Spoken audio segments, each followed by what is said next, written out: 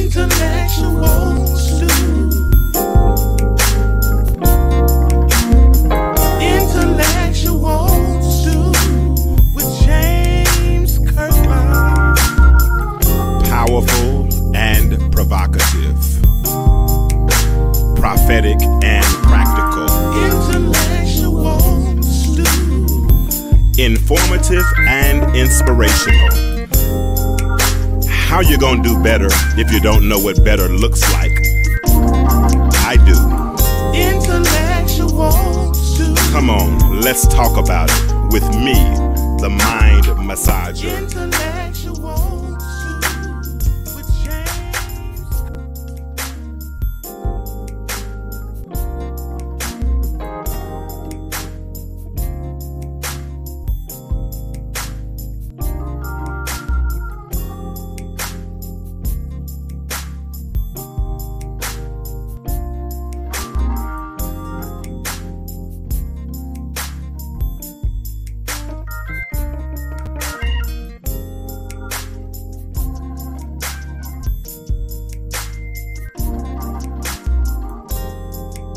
What's up? What it do?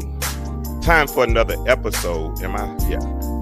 Of the Intellectual Stew with yours truly, James Kirkland, and we are having another episode of Tuesday Flow. And on tonight, I have a very, very special guest who is going to come in and share her story, share a little bit of her testimony. We're going to talk for a little while and see what kind of variables we can come up with and see what kind of conclusions and outcomes we can come up with. I want to bring her in, and hopefully you all will come on in and you will share the thread. Let me bring her in. What's up, Soncerae? Hey. You like my music? I like it jazzy with it. That's original, so I can play it through YouTube. I don't have to worry about that. You gotta worry about no copyright. No, I don't have to worry about no copyright because I've been struck for copyright enough times. I don't need no more. But I don't read no rules or nothing like that. So I just I just do it, and I ask for forgiveness later on. That's how I do it. But what's up? What's up? How are you? I'm pretty good, actually. Pretty good. Yeah, only pretty good because I'm cleaning out my makeup thing. You know, that's what I've been doing. So if you hear like crunchy sounds or something, it's me organizing makeup. It's not eating chips. No, it's not me eating chips or scratching my butt or nothing. No, don't scratch your butt on the video. This is live and recorded, so yes. Don't scratch it on the show, okay? But I am so excited for you to be on the Intellectual Stew. I have two shows. I have a Monday night live show and I have a Tuesday show. Tuesday show is called Tuesday Flow. And on the flow is an acronym for faith, leadership, organizations, and witnesses.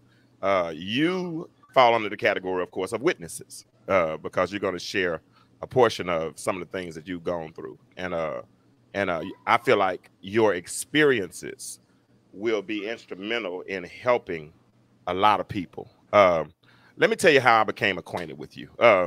I was watching one of your videos on TikTok. Hey, what's up, Jackie Wilson?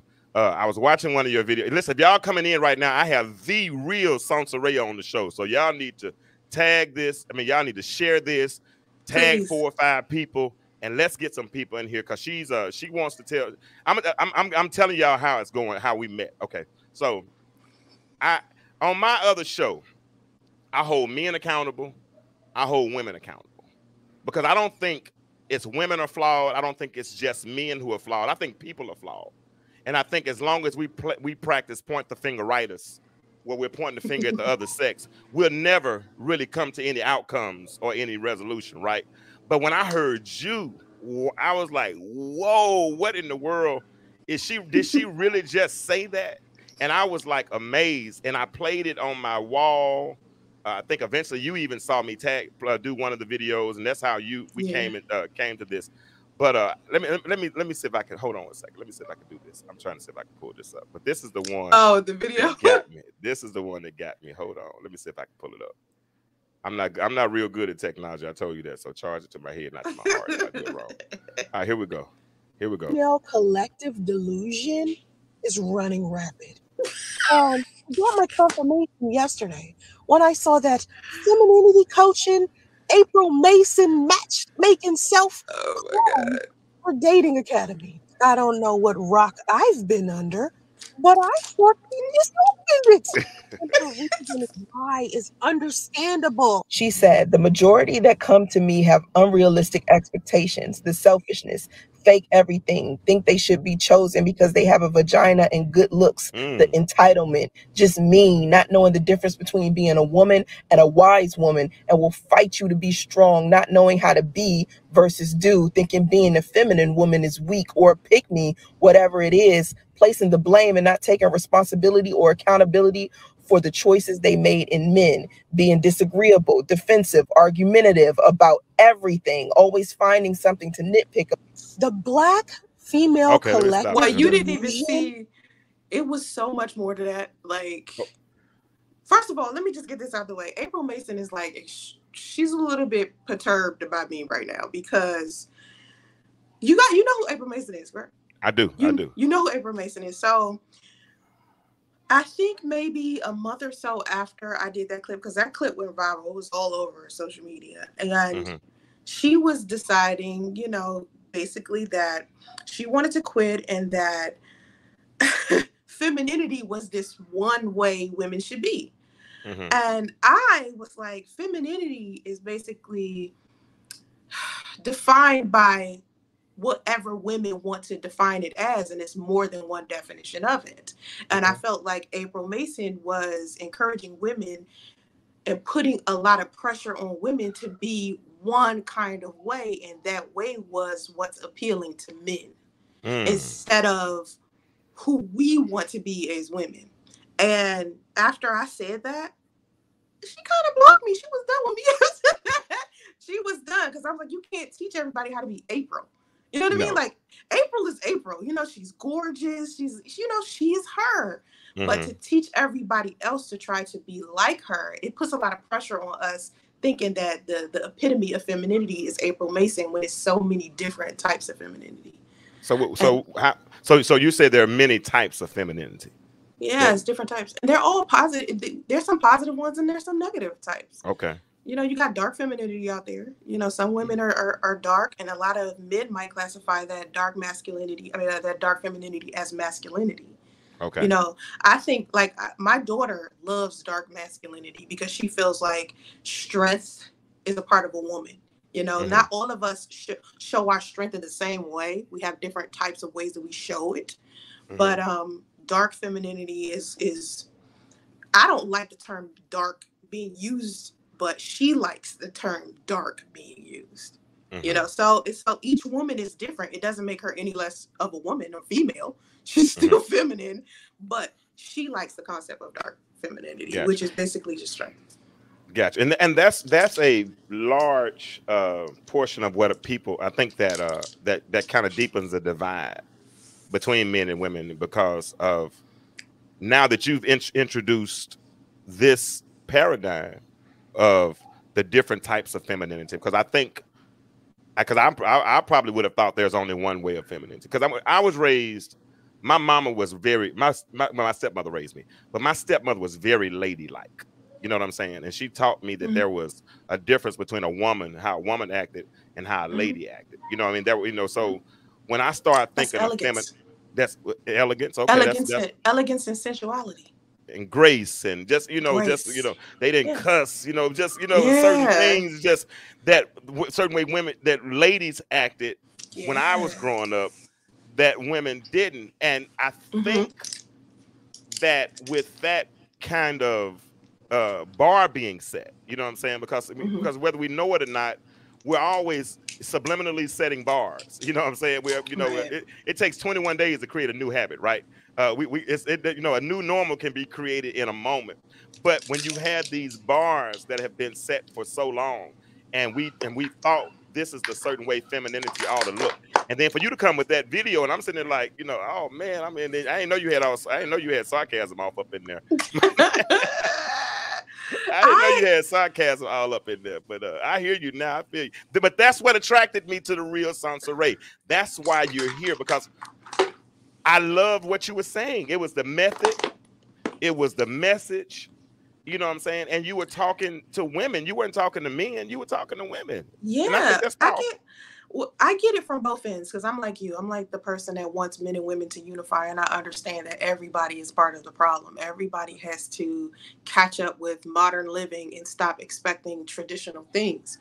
You evolve with time. Like people who still want traditional marriages and old ways of women being a certain way, it's like you have to understand we're not using rotary phones. We're not horse and carriage out here. You know what I mean? Like we can use a remote now. We can stream. We don't have to walk up to the television and change to the 12 channels that we had or the cable box that we had when we was younger. Life is different. And because we have access to so many different people and so many different things, we have to evolve as people. That means our marriages, our, rules or boundaries or whatever it is that we, want to put in marriages and relationships has to evolve with it.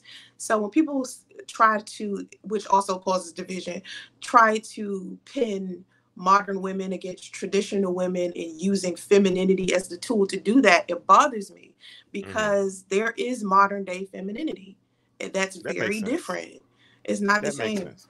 Yeah. That makes sense. That makes sense. And y'all, those that don't know, and hey, Catherine, how are you? Jackie, Ashley, how are you all? Listen, Soncerae is she's very well known on the social media scene. She has over 260,000 TikTok followers.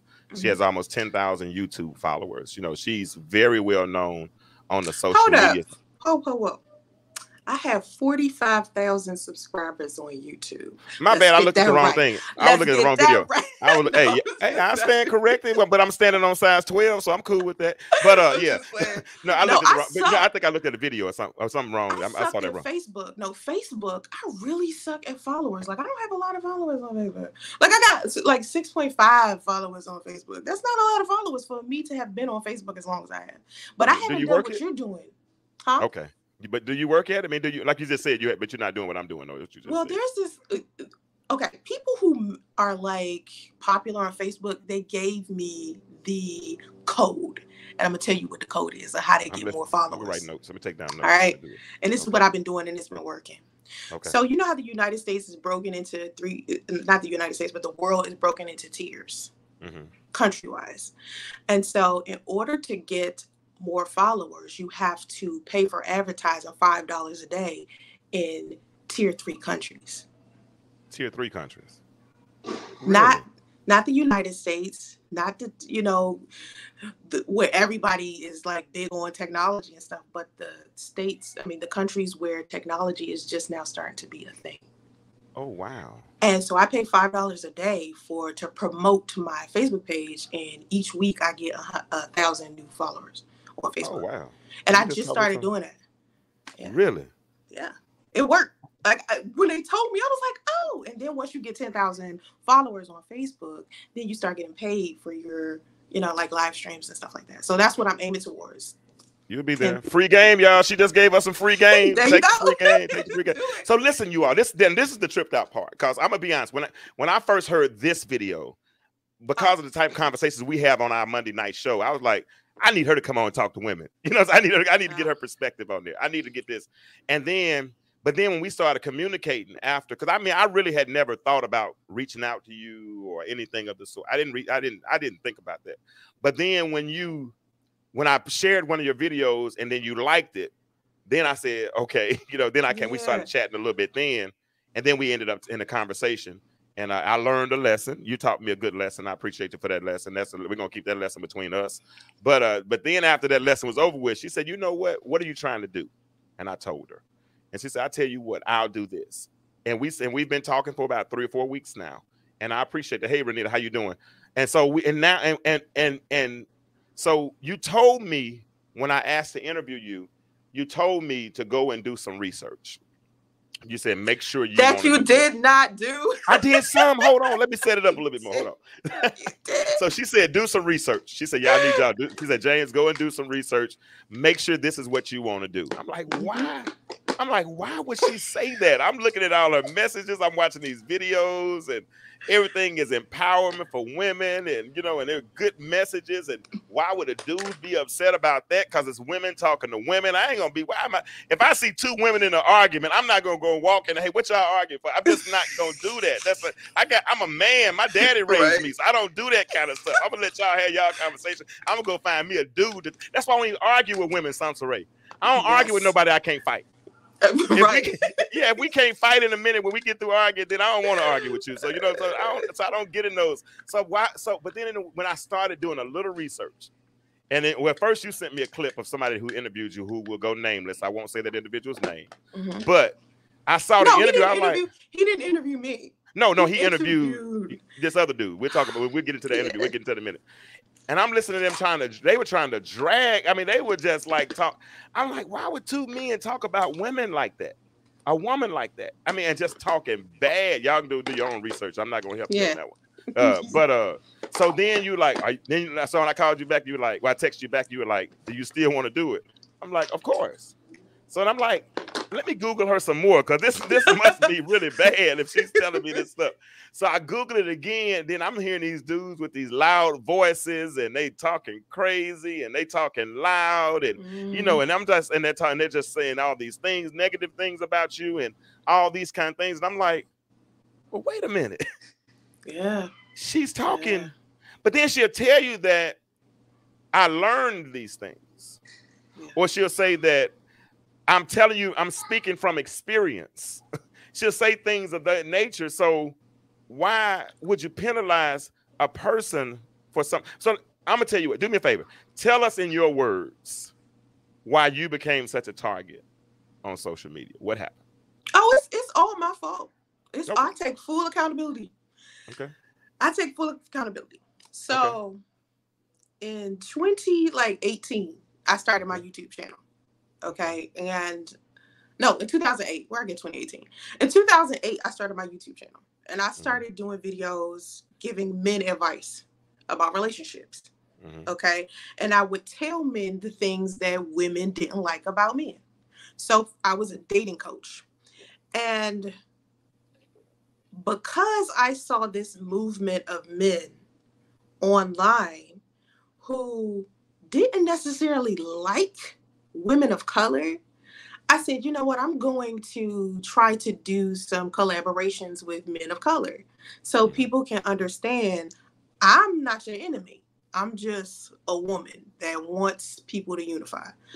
And that is one of the biggest mistakes I ever made, was trying to collaborate on YouTube with men who already had an agenda that was focused on destroying women of color. And me being foolish, I ran into this one. I didn't run into him. He reached out to me, and he was trying to like holler. Okay, initially, and I was in a relationship, so I kept saying nah. But he was like a men's rights activist, radio personality that it was extremely popular during this time. I think he was, I don't know if he was in Arizona, I can't remember, but he was on the West Coast, and he was known for how much he could not stand Black women. But I did not know that. I just see him as a guy that was trying to holler at me on Facebook. And I was just like, I'm good. And I did that for a year. He just kept trying to holler for a whole year, just sending me messages. And I just kept saying no.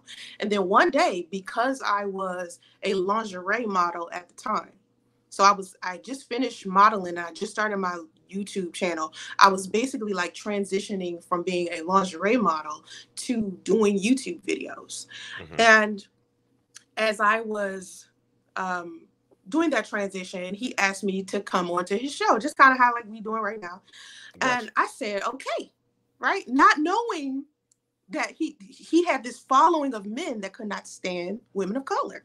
So he basically tells his audience, I'm going to have this girl come onto my show and I'm going to interview her. And apparently he didn't say it in the nicest way. So some of his audience reached out to me and said, hey, you know, this guy, he doesn't like Black women. You don't need to go onto his show. Don't. He made this terrible video about you. He said you was going to come on his show. Please do not do this. So I reached out to him And I asked him, I said, did you tell your audience that you was inviting me onto the show? And he said, yeah. And I was like, did you say like some nasty things about me? And he was like, yeah, B word. I was just telling the truth about you. And this he called you a B? Yeah, he basically was like, yeah. Because I guess he just assumed I had an attitude. Because when you read it, you don't necessarily know if somebody's angry with you. Because you just read it. You don't call nobody a B though. I mean, I don't care how mad you. Yeah, I got you. But he don't like black women. You see what I'm saying? Especially ones that have been rejecting him all year. But he was just like, and I said, I bowed out gracefully. I said, listen, thank you for the invitation, but I'm gonna have to decline this because I can't do this. I don't see myself, this being good for me. And from that point on, he tormented me.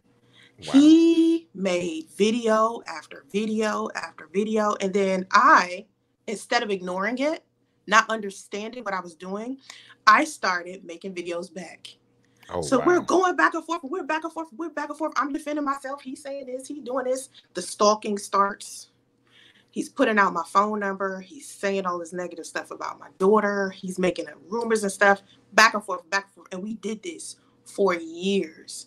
And so it created like this, I don't know, cloud that follows me everywhere I go, all over the internet, of like just a group of men who stalk and harass me. And it got so bad when I got pregnant with my son. Wow. And I didn't get pregnant with my son until 2018. But that's a whole nother story. Yeah. When you're ready for that story, we can talk about that. But so hold on. So this guy tries to holler at you. Yeah. You don't give him any play. I'm gonna give the South Side Atlanta version. I don't know. We're gonna get there. He tries to holler at you. He shoot his shot. I guess that's how the young folks say it. He shoots his shot. He misses when he shoots his shot. Over and over again. So okay, let's have an interview. Let's talk about it. So, but y'all think y'all on the same page. You ready to collaborate, but because you didn't cohabitate, because you didn't cohabitate, he tried to incapacitate. I mean, let me use my little my little Jesse Jackson moment or whatever. What? So because you wasn't ready to give him no play, he's gonna try to pour. Let me stop on it. But he's gonna come for you like for what? He did. Was he raised with a daddy? No. I'm sorry. Okay, that makes a difference. And he had a terrible relationship with his mother. And I noticed a pattern with a lot of the men who were attacking me. He was basically the leader of men who had absent fathers and bad relationships with their mothers. Yeah. And I didn't realize it was that many men that had that issue until that. Yeah. And you know what? I'm gonna tell you something, and I want you to hear me on this. Because there's a large segment of men. Because when some women have to be single mothers, of course, right? And they have to be punisher and nurturer at the same time. Sometimes that message is mixed, right? And you have a lot of boys that got to take it for 18 years. You know what I'm saying? Because you ain't going to disrespect. You ain't going to fight back. You know what I'm saying? But you got to take it. And you hear, all your life. And then all of a sudden, you get grown. And I remember one time I was at Walmart. And this little girl, she's about 21, 22. She had a little 3-year-old. She was jerking him, Soncerae. She's just jerking him all around. Do that. The boy wasn't doing nothing but touching candy. What do 3-year-old babies do? They touch candy. You know what I'm saying? You just take it. But she's jerking him. Don't do this. I said, sweetheart, stop doing that boy like that. She said, why? This is my son. You don't tell me how the hell of my son. This is my son. I said, but sweetheart, this is the problem. I said, he'll take it from you now because he has to. But when he gets older and everybody else who tries to give it to him and he ain't got to take it no more, he's going to go upside his head and he's going to see you every time. I said, so you need to be careful. So my point is there's a large segment of society, right, that just don't want to hear it. I mean, I heard a person's voice in my life that when I got older, I just didn't really want to hear. But I had enough nurturing and love of me to differentiate, what's really hurt me and what's not really, you understand what I'm saying? But so when you got these little boys that have never been raised properly, that resent women now, that are confused about that type, that don't understand they don't understand authority and all those types of things. I think they're looking for a leader. And when they look for a leader and you get somebody to validate your foolery, you know what I'm saying? And they validate, because the videos I heard of them talking about you, I couldn't listen to the whole thing. You can't. You got to be a part of that type of, you got to have like that negative mindset to be able to stomach it. You got to have that level of ignorance to be able to stomach it. But you know just as well as I do, once you reach a certain level of intellect, you cannot stomach that stuff no more because it just sounds ignorant. It sounds too stupid to you. But my biggest concern right now is my son becoming that, because I'm a single mother. But I want people to understand something about single mothers. There's a difference between high-end single mothers and lower energy baby mamas. There are women out there who can raise men into being good people. I can't teach my son how to be a man, but I can teach my son how to be a good person. I can teach him how to have a good character. You know, those are the things that I feel like people think women can't do once a man excuses himself. No, I still know how to parent. I don't suddenly forget that simply because his father decided to be absent. You know what I mean? No. I mean, I don't think, and people are saying that, that's utterly stupid. Catherine agrees with you. She said she had a man who didn't have a good relationship with their mother, and overall, he didn't like or respect women at the end of the day. And that's the problem with a lot of these little boys, and that's why I try to talk to toxic parents. You know, be careful, because the seeds you're sowing now, they go. If you plant a seed, it's gonna come up. It's gonna come up. It's gonna come up. Okay, but let's go farther with this conversation. Let's go farther, because like you said, you said that you deserved it. You said that some of the backlash, well, not, I don't know if deserved is the right word, but I mean, it's not that I deserved all of it, because it got bad. It got so bad. Like I said, when I got pregnant with my son, it got to the point where people were harassing my family, calling my coworkers, trying to interview anyone that I dated, trying to get my family members kicked out of their homes and rental properties. Any type of investment person or real estate person I was talking to, they reach out to their person. Any type of business venture that I was trying to do, they find that person and say something negative to that person, tell them I was a scam artist or a fraud. And it just was getting out of hand. You know, I started to see that these people were trying to destroy me in real life. Not just online, like not just my online reputation. And so they were sending like SWAT to my house. They sent CPS to my house to take my children. They were really just doing too much, sending deliveries, pest control, plumbers, all types of just mess. And it was just disturbing my family, like my kids, my mom, anybody that was around me. It was just disturbing them. And why? I mean, why were you a target? Why? I mean, because I had gone back and forth with their leader, their cult leader, for so long. Now it became, these men, the only power that they have is the power that they feel like they have on the internet. So they use the internet power to try to destroy real life. I mean, some people are just nefarious. Some people are just in that state. Hurt people hurt people. So I'm this person who basically is defending themselves against a man who's trying to make me his poster child or his meme, you know, muse for cruel content, because I'm Black and because I'm female and because I'm a single mother and because I'm overweight. I'm a hair-hatted hooligan who wears wigs and makeup and all the stuff. He did say some stuff, but that's how he talks about all women. So I'm not exempt. It's not like I'm just the only woman he does it to. He does it to Black women too. And so let me say this. Let me say this, and then I'm going. I just got a text message that said let you talk, so I'm gonna let you. Let me make sure I let you talk. But most guns, right? Their guns are good. I mean, they are. I mean, well, they have their purpose, right? I don't want to say good. I'm setting this up a wrong way. Hold up. Let me say guns are guns. Let me just say that guns are guns. I'm not gonna say good guns. Guns are guns. Talking about guns. Hold on. I got a point. I got to. So if a person points a gun at you, right, and it doesn't have a bullet in it, it's just a gun. It's just an inanimate object. Right. Okay. But if there's a bullet in that gun, and and if I handed you a gun, now unless you pistol whip me, and but you can't pistol whip me from over there. We got to be close up, right? So the internet, they can't pistol whip you through the internet. That ain't gonna happen. That ain't gonna happen. Right. So did you? Because I heard you a minute ago say that you earned some of it. Yeah. I feel like did you give them any ammunition to put in their gun to shoot you or to try to kill you? You talking about initially? No. Eventually. Eventually. Yeah. Hell yeah. Okay. See, let me tell you something about me being a woman. Okay. All right. I'm only gonna take so much. Okay. I mean, I'm nice until I'm not. You feel what I'm saying? Like, I can't let all of these people just keep coming at me, and ignore it. Gotcha. So I had to start fighting back equally.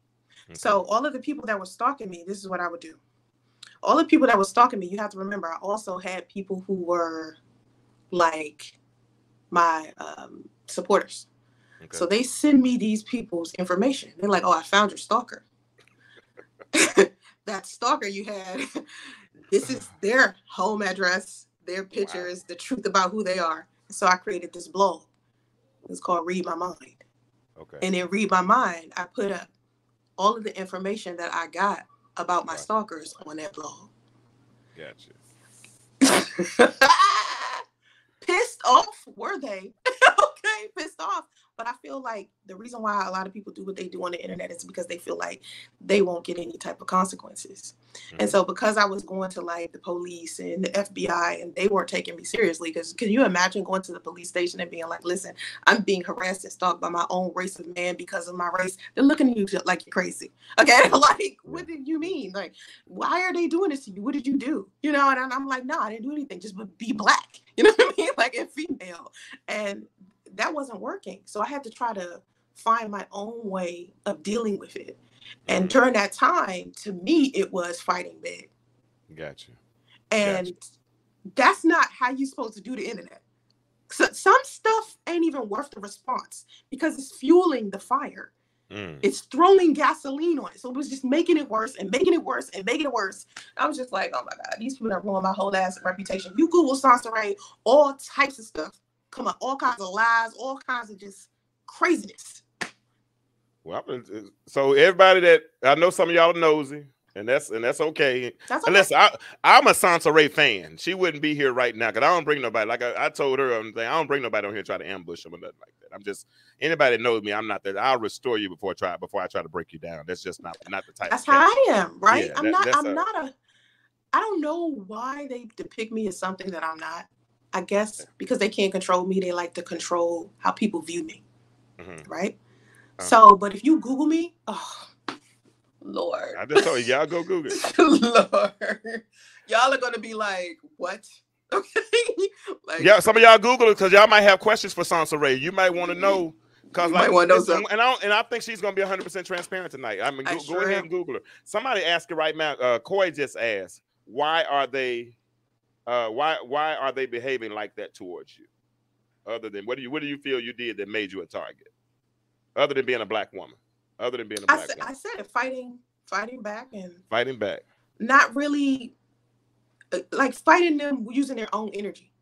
Because you could fight back at somebody your own way and diffuse the situation. That's not what I did.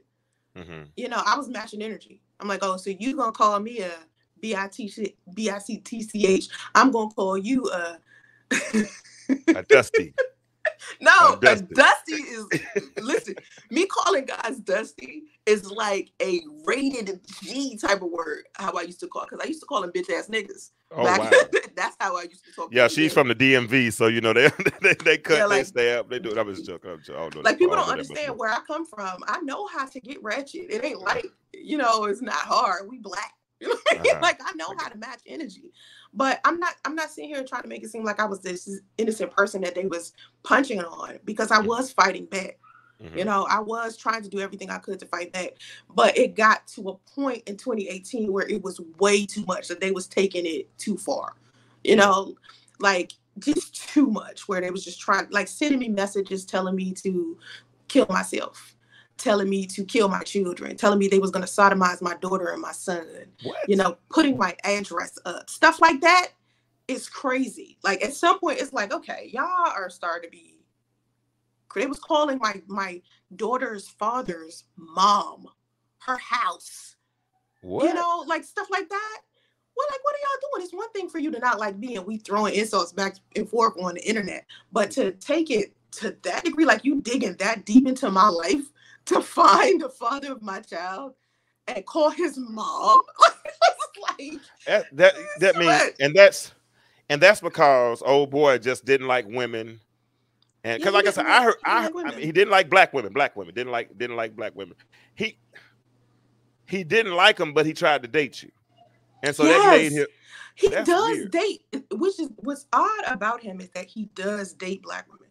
Okay. Like I don't understand how he speaks so negatively about black women and then black women date him, knowing that he posts that. Does he date women his age? No, that's what it is. He dates much younger girls who are significantly younger, so they don't know anything. That's the difference. Yes, that's difference. Like no woman his age in his age group is going to be okay with what he's done. Gotcha. You know, no. Gotcha. So it's yeah. So that's so.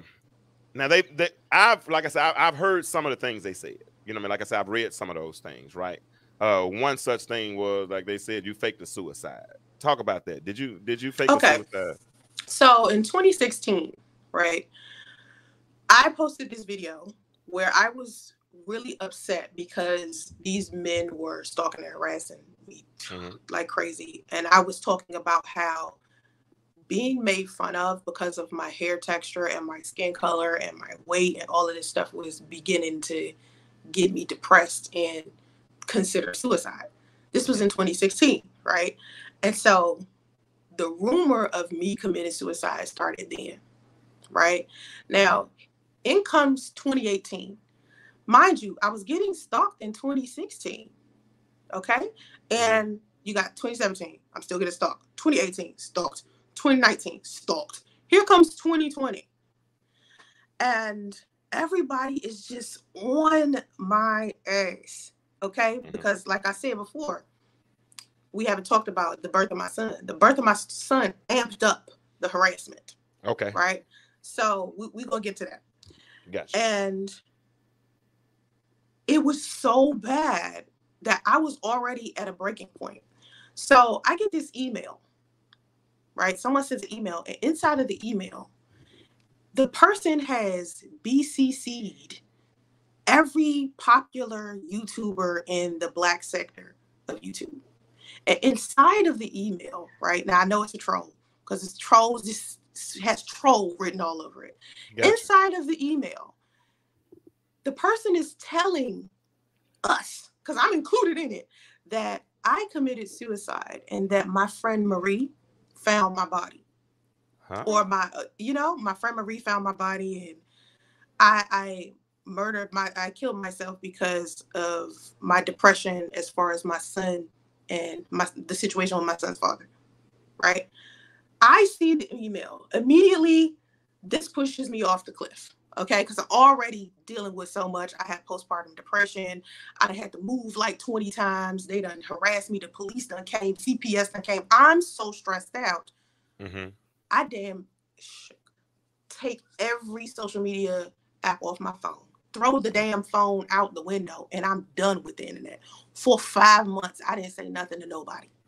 I didn't answer the email. I didn't tell anybody where I was because I didn't know who started this. First of all, how did my best friend Marie even get put into this equation? Like, how did they find out who Marie is? So now I'm trying to figure out. They found your ex's son's mother. I'm sure they can find everybody. Right.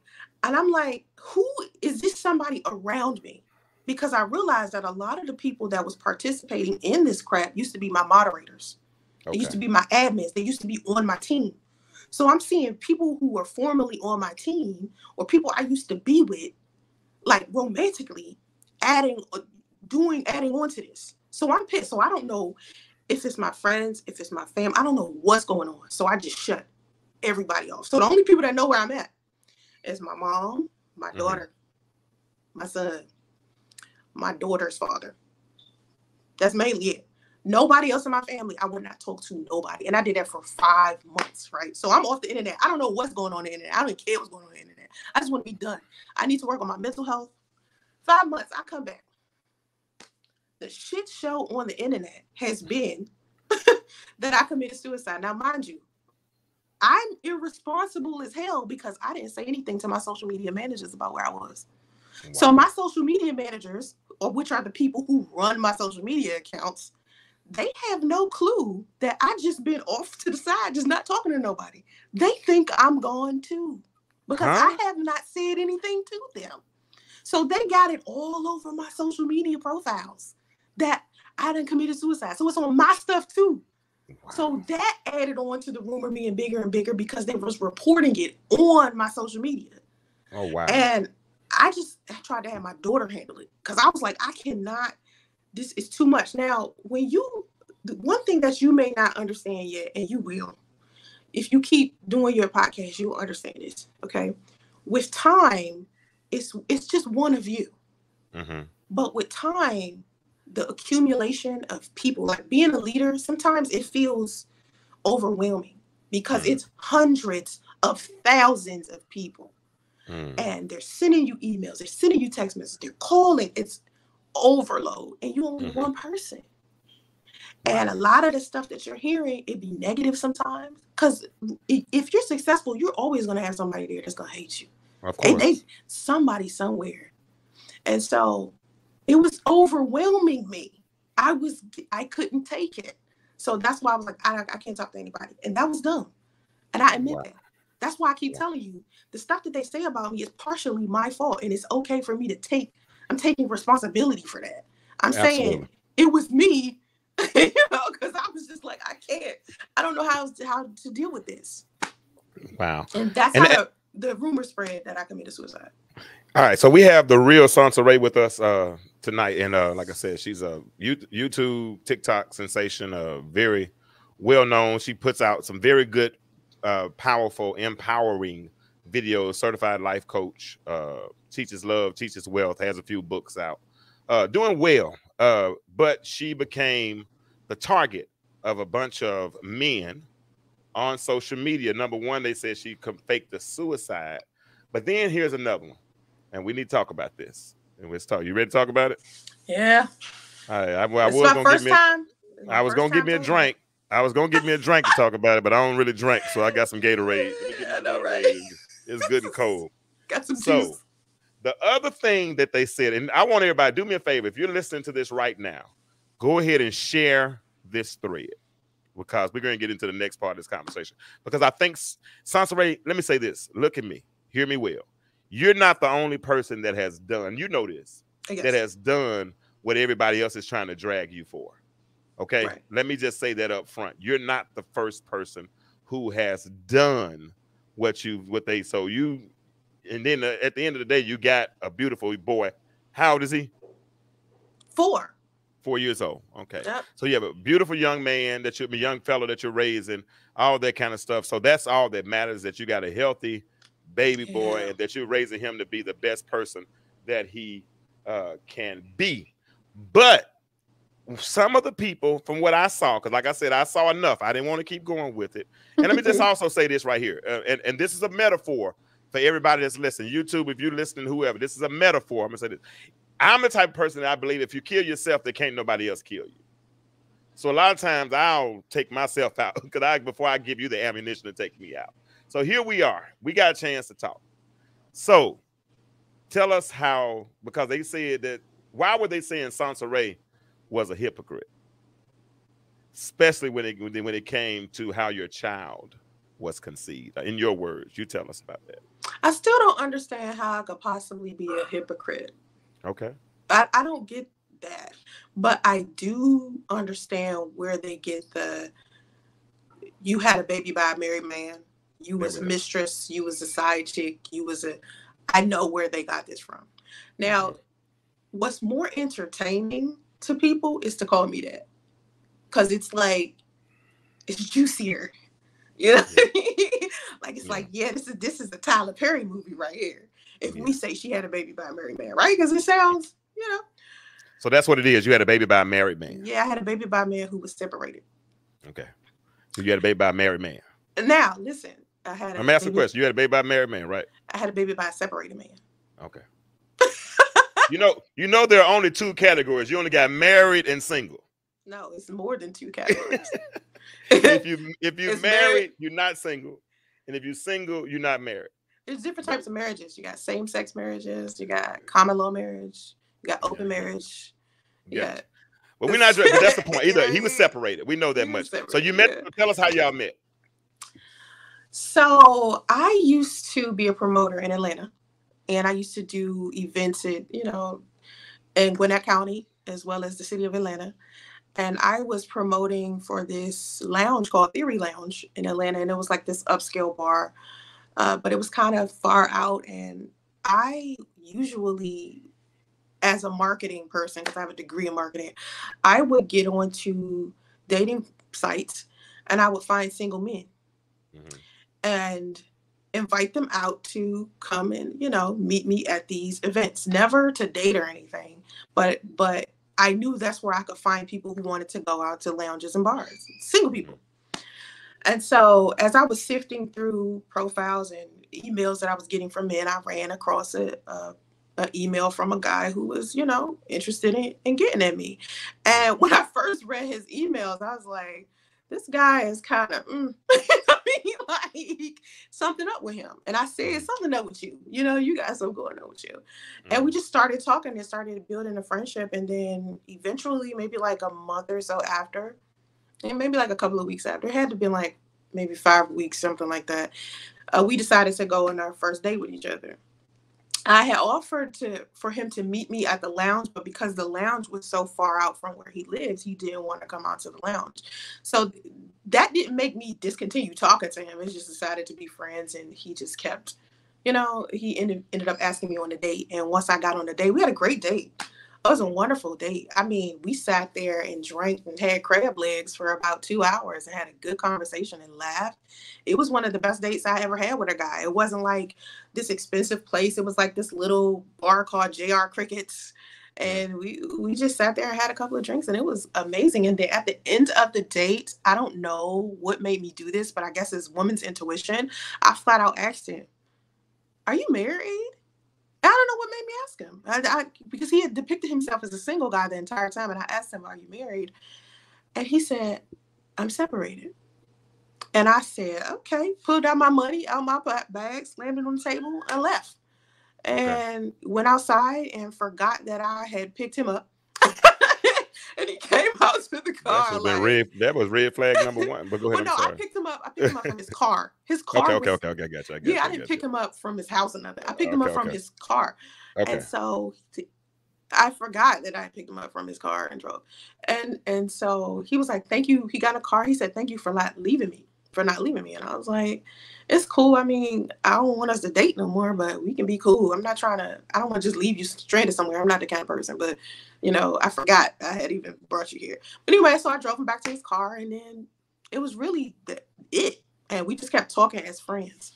So you're promoting for these lounges. You run across these single profiles. You see one one gets at you, and y'all start communicating. But first of all, you're on a singles profile, so you're assuming he's single, right? I mean, it's a dating site. What else? You shouldn't even have to ask that question on a dating site. Yeah, like it's not like I mean, you could choose married on a dating site, but I didn't select married or separated. Okay. So I mean, I selected single men. And I think separated is a category. I think separated is a category on dating sites. Separated it because it's a relationship status. Okay. Catherine says she can relate. She says she's been duped like that before. So y'all go out, y'all have a good time. He's saying all the right things, but woman's intuition kicks in, and you say, "Wait a minute, are you married?" What did he say? You think it was all intuition, or did he say something that possibly gave it away? No, he didn't give it. Nothing in him said married. Like he didn't have he wasn't wearing a wedding ring. He wasn't talking about how many kids he had. He didn't have any children. He just seemed like a free-spirited single man. And he didn't say anything that triggered it. It's just something in me was like, I should just ask this dude this. And I asked. And he just was like, "Wow, yeah, I'm separated." And he saw me be upset. I was like, "Ugh," and I left. So let me ask you a question. So when you were getting ready to leave him, and you were like, "I can't date you," or whatever, "I'm not going to date you," what made y'all reconnect? Oh, well, we didn't stop talking. Because I'm the type of person. I'm a people person. I talk to everybody. Right. Okay. So I don't have because you're the opposite gender, I can't be platonic with you. I have plenty of platonic male friends. I consider you a platonic male friend. I'm not gonna bone you. You know what I'm saying? People think men and women can't do that. Yes, we can. You know, it's not like I don't know where people get that from. But that's where I had him at. Like we were really just cool, and that's it. And we would go hang out, and that's it. Like how long did this last? I don't know, another month. I want to say, like it wasn't, you know. And then as we started talking, right, more, he was like, I told her, you know, she knows about you. She knew about you before we even went on our date. He started talking about her and her dating another man, and how she was a side chick to another man, and how she brings men to the apartment, and how cool she is, and how they've been separated for 2 years.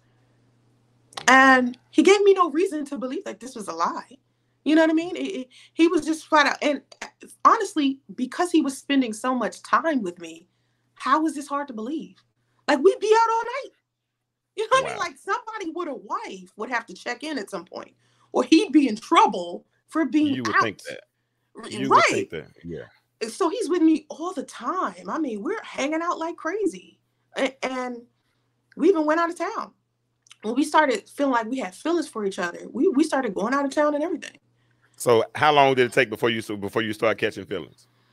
I don't know. It took after our first date, because I knew I liked him a little bit during our first date, but I didn't know I wanted to be with him until after we went to like a house party. We went to like this mansion house party. Okay. And it was like in somewhere south of Atlanta. And we knew we were going to drink, and we knew we were way too far, because it had to be like 2 hours away from the city of Atlanta. So we got a hotel out there. Okay. Now, I remember thinking, I'm not ready to have sex yet, but I know I like him. And I know I don't want to have sex with somebody I'm not in a relationship with. Right? And he knew this. So we was more having the conversation of being in a relationship with each other around this time. So this had to been, I don't know, it had to been a month or so. It couldn't have been, it wasn't quick. Like people think it happened quick, but it wasn't as quick as people think. It wasn't like 1 week. I met him on the site. Then the next week we went on our now some more traditional people would probably say a month is pretty quick.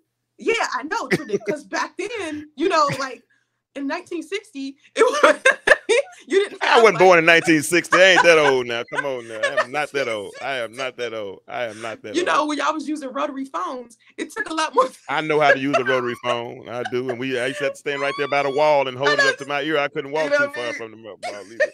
I get it. But let me say this, because I've been a married man. You know what I'm saying? I'm divorced. So of course I'm sure I did some things that disrespected my marriage as I was growing up in the marriage. I did. I did. You did? And yeah, I did, no doubt. And we was she? Nah. Okay. No way. If she was, she had me good in food. I mean, real. Oh, okay. But yeah, you know, let me say this. Men, you'll be surprised. And I've learned this in my little 50 short years of living. It took me a while to get there. But men typically cheat for different reasons than women cheat, right? We either cheat, number one, for greed, or we cheat out of need. It's a difference. There's greed and there's need. Need being maybe my spouse is not putting out. Maybe my spouse has a medical condition. My spouse is not, you know, whatever, not confident, whatever it is, and I'm not getting any. And I'm trying to get it. I've waited on it, and she's still just not giving it to me. And I need some. So let me go out here and hit this right quick and get back to the house. That's need. But then you got these cats who cheat out of greed. Do you think he was cheating? Yeah. Why? Why do you think he was cheating? Well, I don't know if it was need or greed, but I mean, if he was married, he was cheating. I mean, and I'm still at the married and single thing. You can't really get me on this. No, cheating implies that you are lying and you're hiding something. Well, you can lie by omission or commission. You can have, like, there's a difference between cheating and an open marriage. Did they have an open marriage? Yes. And it was understood. It was straight. It was understood to them. It just wasn't understood to me. Like, okay. I didn't know they were still dealing with each other. I thought so they were still dealing with each other. From my, well, I mean, if you listen to the interview that they did, yeah. They must have still been doing something. But according to them, I could see eventually I talked to her. Okay. So all of the things that he was telling me about them, she said was true. So she was saying, "Oh no, we're not together. I don't want to be with him." I'm glad y'all together. Congratulations. You know, Wow. I'm glad he found somebody else to move on with. You have to understand, she's like 10 years our senior. He's her Okay. second husband, and they don't Okay. have any children together. And she got 4 kids from a previous marriage and previous relationship. So she in a different stage of her life than he was. He got married way too young. Okay. So their dynamic was kind of like off before I even came around. Like he had been sleeping around with other women. I wasn't the first woman that he met. And I was the first woman he met and wanted to be with. The other women he was sleeping around with. Me, he was in a full-blown situation with, and I didn't find out until after we started dealing with each other that them two were still living together. He led me to believe, he led me to believe that they weren't living together. So after we got in a full-blown situation and we just flowing like a full-blown couple over here, he tells me that he is still living with her and that he wants to move out with her. Now, mind you, I'm done with him after this. I'm hearing this like, oh, nah, hang up, done with him. I don't want to talk to him nothing. He's calling, sending me pictures of him moving out. He decides to move to his grandmother's house. And what stage is this? This is how many months after y'all have met now? I don't know. This is okay. So we met in like March. Okay. June was my birthday. We went to Washington, D.C. together for my birthday. Mm-hmm. My birthday, June 1st. And so we went to Washington, D.C. We went to like a couple of cookouts, went to meet my family. He met my family. He was telling my family that he wanted to marry me. Wow. And that he wanted to be with me. Right now, when you know, you know. Anybody who's been married for a long period of time, from what I've been told by people who've been married, you just know. Mm-hmm. Right? From the beginning, you know. Right? So I wasn't, when June came, I wasn't like, is he lying about wanting to marry me? I thought he was dead ass serious. We just drove from Atlanta. We went on a road trip. We drove from Atlanta to DC to be with my family. And I told him before we left, like, please do not let me drive all the way to DC with you if you don't plan on being in a relationship with me. So he was like, no, I wouldn't go with you if I didn't want to be with you. If I didn't want to take you serious, I wouldn't even ride up all the way to DC with you. So I was like, cool. But by the time we got back from that trip is when I found out he was living with her. And so I was like, you need to like, you need to tell me what you're going to do. Mm-hmm. Basically, like, listen, if you want her, you can have her. I know her feelings. Y'all go do what y'all want to do. I feel like I'll leave her, right? But he just kept saying, I don't want to be with her no more. We've been together 15 years. We don't have no kids. We don't have nothing. Yes, they was together for a long time. And he was just saying he didn't want to be with her. So he moved in with his grandmother. Had you conceived by now? No, I wasn't pregnant yet. No, I wasn't pregnant yet.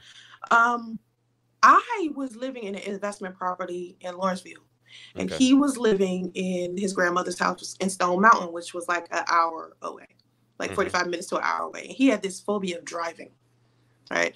So he was just like, I don't like that we have this distance between us. So it was just, why don't we live together? You want to, he wanted to no longer live with her. I didn't want to live in Lawrenceville anymore because it was it was far away from Atlanta, and I needed to be close to Atlanta for business. So I was like, okay. So we decided to take all of our stuff and put it in a storage unit together. So we got a storage unit. We was like, all right, we're going to stay in hotels until we find a place. And so we started looking around for places to live. And as we're doing this, he is, oh Lord, he's telling me how uncomfortable he is with some of the people that I work with. So I'm discontinuing relationships, business relationships with people, especially males, because this guy is talking about being my husband. We're talking about having kids together. This is my future. And if my husband is saying to me, or my future husband is saying to me, I want you to break these type of ties that you have with certain men, I'm going to do that because I want him to feel comfortable when I go do work. And so when I'm ending these business relationships, I'm also like destroying streams of income. Okay? Because I'm an entrepreneur. I have every business relationship I have is bringing me money. So if I exit out, it's done. So we're staying at hotels and I'm telling them like, okay, we're starting to run out of money. All right? Because if you're not supplementing the money that I'm losing out on, I was the one making more money. he was making $12 an hour. And so one of the reasons why I decided to start dating him to begin with is because a lot of the men in my YouTube audience was telling me that I needed to start giving men, blue collar men, more of a shot to be with me because my standards were too high. Like, because I was the type of woman where I didn't want to date a man who wasn't college educated. I didn't want to date a man who didn't have his own house, his own car, his own, you know, he had to have money. To me, that mattered. And so guys was in my audience. They was like, no, you need to lower your standards. It's okay to date guys that don't have blue, blue, blue. You in your own way. So I was like, okay, all right, I'm going to choose this guy. So anyway, I put that aside and we ended up struggling so hard that we ended up having to start sleeping in the back of his Ford Explorer. And I ended up washing up in Walmart bathrooms because I didn't want to leave him. I felt like he left his situation to be with me, and he was taking me serious enough to want to start a family and a marriage. And what kind of woman would I be if I left him behind? Simply because we're struggling financially. And to me, that's stupid. So I always tell women now, when in my book, like I wrote a book about our situation. And inside my book, right? Inside my book, I wrote about what happened between me and him. Inside my book, I tell women, number one, don't date a man who's separated. That's everybody's lesson. I tell people that because that's what y'all want me to tell people. Because I'm mature enough to know that there's plenty of people out here dating people who are separated. It's plenty of people who are married to someone that they were dating when that person was separated. Okay, Adrienne Bailon, her and her husband started dating when he was separated. You know what I'm saying? So people do that. That's just part of, you know, but I tell people not to do that because that's what y'all want me to say. But my lesson for women is as follows. Do not date men who claim they want to lead a relationship and he don't have his finances in order. You have to have your finances in order yourself. Now, mind you, we sleeping in the back of the Ford Explorer, okay? And me and him barely had sex, James. We didn't have sex often.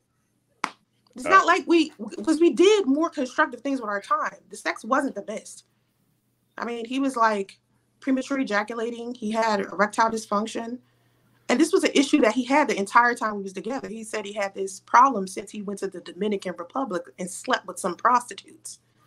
And this is something he's telling me after we done had sex. And I'm thinking to myself, oh, crap. What if I got like some type of STI or, you know what I mean? Like if I start itching, I swear to God, dude, I'm coming for you, right? But by this time, I'm trying to accept him and all his flaws. You got any questions before I continue? Yeah, hold on, because I'm stuck. I'm still stuck back here. So, and I'm not, like I said, this is not a judgment session. I ain't pointing the finger. We're talking. We're having a conversation, and I get it because I know so many women who are so in love with the idea of being in love, and they're so in love with, you know, they've seen all these fairy tale marriages on a relation, you know, relationships on TV, and you know, the Huxtables had certain standards, but we ain't even got the Huxtables no more. So I'm really looking for love. And one country singer said, I'm looking for it, but I'm looking in all the wrong places. So I get all of that because that's crazy. I mean, to some people, they say, how had he set a date for the divorce? Okay, so we talked about the divorce a lot. Okay. And yeah, we talked about that a lot. Because I was like, first of all, I don't want to move somewhere together if you still legally tied to her, because that's a problem for me and my business. That's gonna mess up my money, my situation. I ain't got time for that. When did you make that decision? Before you moved out of the house in Lawrenceville, or no? I was saying this before I left. Okay, I was saying, oh no, I was on his ass about this divorce. Okay. Oh no, I was not. That's what I'm trying to hear. That's what I'm trying to hear. I was. And what does he say? I was there, and he's like, okay, you know, we've been meaning to sign our divorce papers. It's something that we've been thinking about doing, but we haven't been able to do it because we don't have the money to divorce. Because I think in Atlanta, I think it's $300 to divorce. So he was asking me, is what? I said $12 an hour. You got to work like 2 weeks and 3 or 4. You know what I'm saying? You $12 an hour. That's $480 a week. You got to take out 35% for taxes. So that's gonna bring out $120. And you bringing home $295 a week. You can't do it. You got to work 3 weeks. I get it. I understand that. Yeah. So both of them was like kind of struggling financially. So he asked me for the money, and I said, I am not, that's not my business. I love you, but y'all got to deal with that. That's y'all. Y'all got to end that for us to move to do something else. And so one day after, at the end of June, he was supposed to meet up with her. I know the date. It was like June 23rd. Okay. And that was the day them two met up and signed their divorce papers. And she was supposed to file them that day, but didn't. Wow. And I didn't know they didn't until later on. Okay. Oh, so you thought he did? Oh yeah, I thought they was. Listen, them two was not playing when they told me that shit was over. Like both of them. This was coming from both of them. This wasn't him just selling me some pipe dream. She was saying the same thing. She was saying the same thing. Listen, so, I want you to talk to Catherine right quick. Hold on. Catherine asked a question. She said, "I'm wondering," and this is not Jim. Let's listen to the whole thing before you say it. She said, "I'm wondering what you're missing as a woman to want a man who's not enhancing you but taking away from you." Red flag after red flag is in this story. What's the background with your father? What relationship dynamics did you witness growing up? Exactly. So what was your relationship like with your father? Thank you, Catherine. What? I love your people because your people. My people think we call the intellectual stew for a reason. Now, some of us are gonna mess with you a little bit because Coy's messing. She said, "Yeah, you had a pipe, it just wasn't with a dream."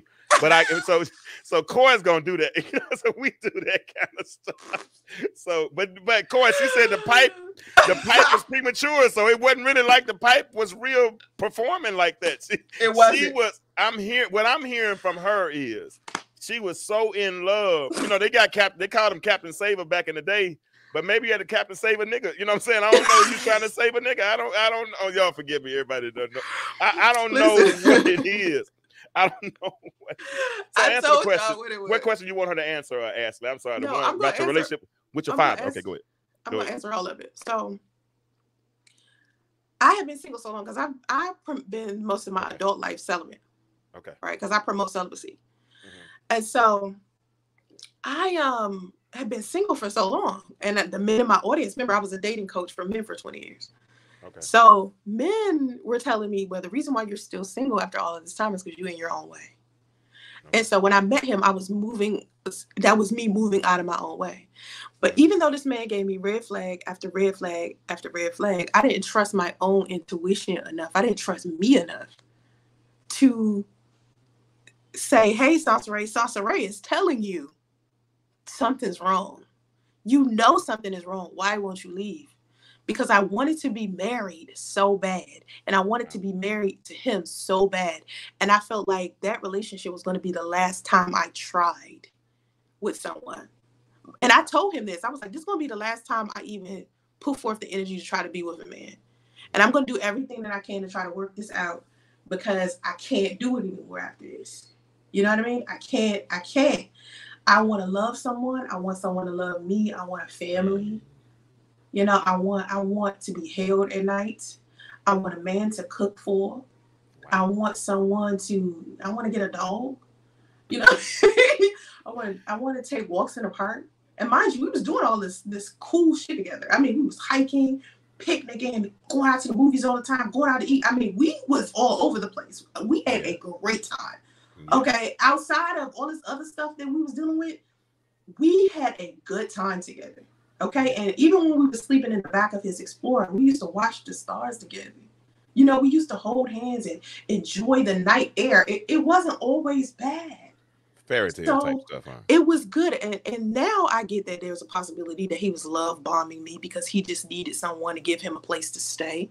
Because she probably was mad and wasn't having it and didn't want him living there anymore because he finally found a woman that he was interested in. Because like I said, he was sleeping with other women before I came around. He just never connected to any of them like he did me. He was in a full-blown situation. He was with me all the time. Wow. Like I was taking him to work. I was making him lunch or giving him money for lunch sometimes and picking him up and dropping him off. And, you know, and encouraging him to go to family functions. I was going to the family functions with him because she was distancing him from his family. So he wasn't seeing his family. The whole 15 years he was married to her, he barely saw his family. And me, I'm a very family-oriented person. So I was encouraging him to be around his family more. So he was going to family functions, the 4th of July, out to dinner, going to Papados together. we was having a good time. So it was easy to think we was headed in a positive direction. Then and we was doing live streams together. If you go on my YouTube channel, we got live streams up there of us talking about being married. I saw it. But this is my thing. Everything starts with a foundation. Right. You know what I'm saying? And if the foundation is fractured or fragile or frail, you just can't really build anything strong. And I got you. We're not judging you, man. Melinda said, I feel you, Soncerae. Catherine is talking about how narcissists act. Corey says she thinks it was love because y'all were content in any condition. It takes a special woman that'll sleep in the back of a Ford.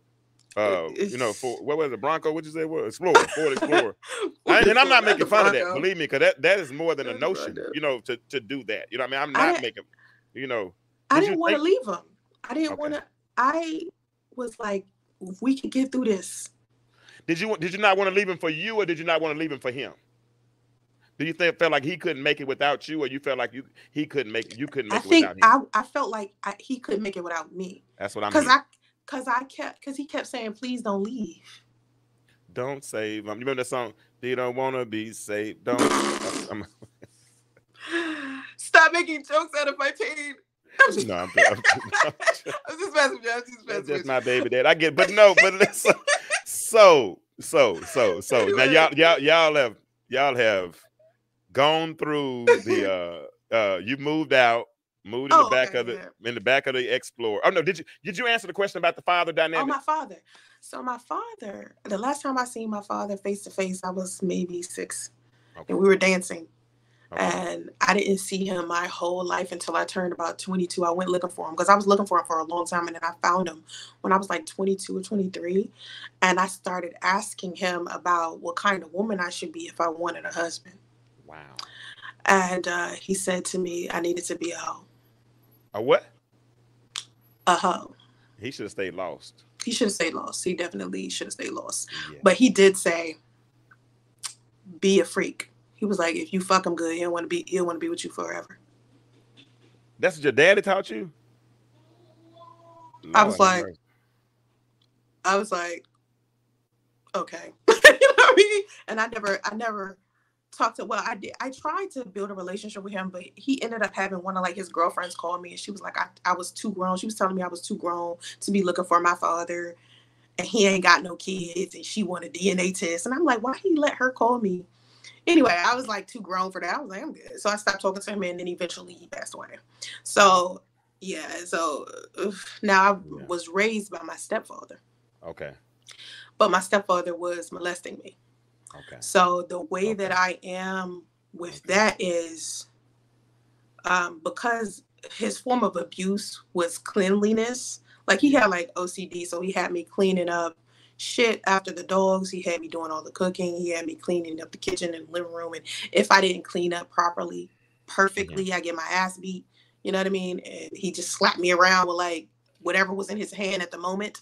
Mm-hmm. When I'm dating someone, what makes me attracted to a man is how clean he is. Wow. The cleaner he is, the more I like him. Wow. And that's kind of freaky deaky. I don't understand the psychology in that. I'm trying to say how you were coexisting in the back of that Ford Explorer. Well, that became an argument between us because we used to clean. He and I cleaned excessively because he was so clean too. He and I cleaned excessively. And then when I got pregnant, because I got pregnant, you know the live stream you seen of us talking about marriage? Yeah. He and I? That was the night my son was conceived. Wow. In that same damn room. That's why that live stream is so important. Like, because he and I was talking about kids and marriage in that live stream, and that was the day that my son was conceived. Wow. And after we got out of that specific hotel, because we was in a hotel room, we was at the Red Roof Inn, I think. Mm-hmm. And we stayed at the Red Roof Inn a lot. But as you know, hotels can be very expensive when you're living in them every day. Absolutely. You know, like that's a lot of money. So we eventually just started sleeping in the back of his Ford Explorer, and I'm washing up at Walmart parking lots, and I'm starting to notice I'm sick. Like I'm starting to get sick, and I'm like, something feels wrong. I always had like this feeling I was pregnant. The whole time I was with him, I always had like this pregnancy energy. And I had fertility issues before then. Think about this. My daughter is 21. My son 4. That's a big age gap right there. So, so from the time between when I would stop being celibate and be inside of a relationship, I get in a relationship with a guy, he wants kids, and we can't even conceive any. I tried to conceive in other relationships and couldn't. And so here I am with this dude, and a pregnancy energy is just, I just keep it. I kept saying to him, I kept getting scared because my cycle, before I got pregnant with my son, my cycle came late twice. And I kept saying something, I feel like I'm pregnant. So then one day, he went to work, and I was like, you know what? I'm gonna take a pregnancy test because maybe that's what's wrong with me because I don't feel well. And we were staying at another hotel at that time, and I took the test, came out positive. I put it in the bathroom when he came home. I said, when we came back to the hotel room, I said, look in the mirror, you know, look in the cabinet. There's something in there for you. And he opened it, and he was happy. He came out of the bathroom smiling, and he hugged me and kissed me, and then we had sex. Did you think once you conceived you had him? No, I thought I had him already. I thought you had him before then. You didn't think you needed a baby to get him? No. Why would I? No, because I know women that think like that. No. I've heard a woman say out of her mouth, my only purpose for meeting a married man was to mess his whole world up. Got pregnant on purpose. I know women. Do you? Okay. During this conversation, I'm not asking you do that. I'm just saying. No, I'm saying, but during this conversation, have I come off at any moment in time where I was uncertain about whether he loved me or not? No, that's why but I just got to ask the questions. You know what I'm saying? Because I know some. Yeah, I never looked at him as a married man. That's what I'm trying to explain to y'all. He always depicted himself as mine. I didn't have to like do these tricks and tactics. You see what Sammy just said? You see what Sammy just said? Of course, Sammy just said that he was happy because now he has a lifelong link to you. Sammy, you wanted something, bro. Yeah. He wanted something. I think that might have been it. Yeah. But then that don't make any sense because why doesn't he take care of his son? He still got a link to you though. Listen to this. So this is when stuff got bad on the internet. Mm-hmm. That is a good point, Sammy. That is you might have be on something. Mm-hmm. But he was happy initially. And if you looked at that same video of he and I doing a live stream together, we was talking about kids. It's a pregnancy and delivery video. So it's as you start watching the entire video, you start to see him at the ultrasound and the look on his face. I don't know if you saw. Did you see it, James? No, I don't remember that one. I might have saw it, but I don't remember it. He had the pregnancy video is on my son's YouTube channel. My son's YouTube channel is called Raising Justice. Okay. RAISINGJUSTICE. Raising Justice. Mm-hmm. And it's a labor and delivery video. And inside of it is clips of he and I together.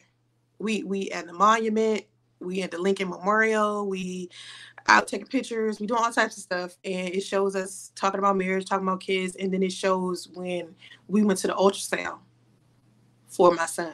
Mm-hmm. The look on this dude's face. That's when it hit him. He was having a baby. Yeah. And the look on his face, he was so disgusted with the idea of having a child.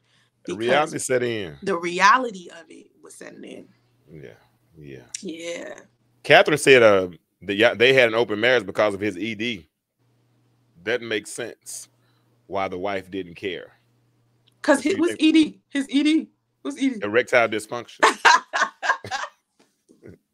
You said the sex was trash. I mean, well, that's my boy Mark would say. Your audience. You said the sex was horrible. So if the sex was horrible, she ain't got nothing to keep him home. I mean, she had it for 15 years. She was sleeping with somebody else. The whole time? I think around the time with the 2 years that they were supposedly separated, I think she was with somebody else. But when I got pregnant, it started to change. The dynamic started to change because she probably wanted to have kids with him. Mm-hmm. Those 15 years that they was together and they never had any children together. So to see him happy and in love and having a baby by somebody else probably made her feel some type of way. She started coming back around. This is when I started noticing he was changing, because he wasn't talking to her. He was leading me to believe he wasn't talking to her. So his behavior was like normal. He was the same guy until I got about 3 or 4 months pregnant. And then he started getting different. You know, like he started, because I didn't start feeling sick until I was like 6 or 7 weeks. I started noticing something was different with my body. And so this is when I decided, you know, maybe I should take a test, because I feel, you know, and then that 2nd or 3rd month came. We were supposed to be keeping my pregnancy a secret, because I wanted to make it to my 2nd trimester first before I started telling everybody I was pregnant, because I didn't know whether I was going to have a miscarriage. I hadn't been to the doctor yet. I didn't know what the fuck was going on. So we was just like, let us figure this out. Let's figure out where we're going to live, what we're going to do. Before we tell anybody. And so one day he came home from work, and he just comes to the door, and he was like, I told her. And I was like, I thought we weren't telling nobody, you know? So he broke my trust with that. That's when I started to realize that our relationship was going down the drain. He started talking about her heart condition. And, you know, I think when she found out I was pregnant, she started complaining about her heart condition. And her heart condition was a big thing inside of their marriage, because anytime he would try to leave, she would start talking about this heart condition again. And they went through like this traumatic situation with her heart.